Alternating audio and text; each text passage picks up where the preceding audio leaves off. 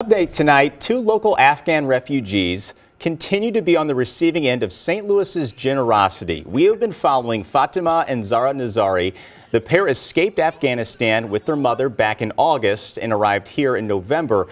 And last week, News 4 showed you the women working their new jobs at Schnucks. Well, tonight they have a way to get themselves there. So Peter's going to show that to you.